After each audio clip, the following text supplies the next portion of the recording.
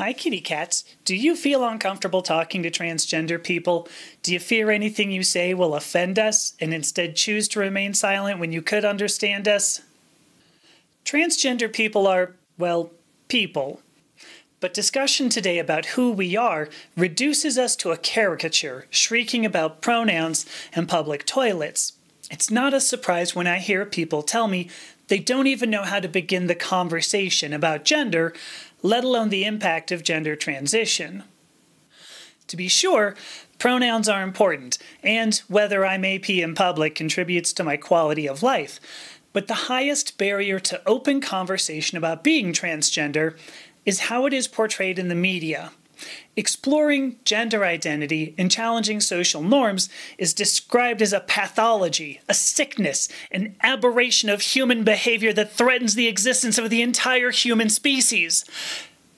And while politicians rely on this fear to get your vote, the problem begins with Western medicine's focus on mitigating symptoms as opposed to overall health and quality of life.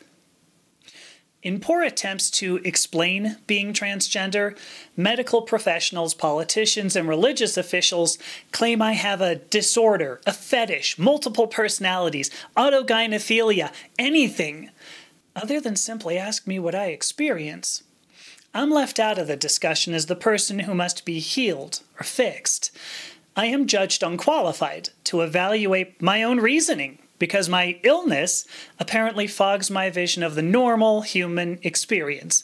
And as a result, I am othered, I am feared, I am shouted down, and people who just want to know the truth, maybe you, will never learn what motivates me and how it is the normal human experience of looking inside myself and making what I value real in my life.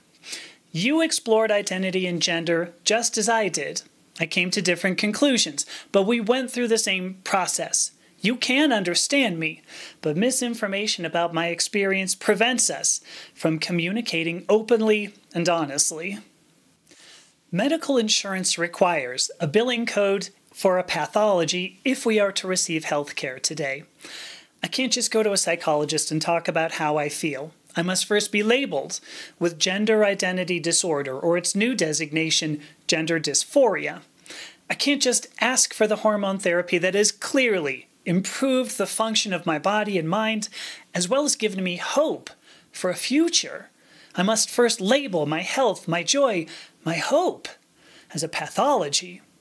What makes me joyous and hopeful is apparently what makes me sick. And while new labels attempt to diminish the use of disorder to describe me, my normal human experience of just being who I am still carries a stigma.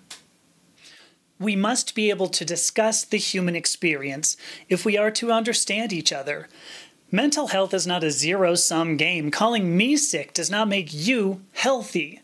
All it does is prevent us from living in harmony. And let's ask ourselves seriously, why do our governments and organized religions want to ensure we don't live in peace with each other? So let's talk in the comments below. Do you have questions about the transgender experience? Do you wonder why the medical profession, politicians, and religious officials cannot speak intelligently about gender? Then like this video and subscribe to my channel for more gender education from a human perspective. Bye!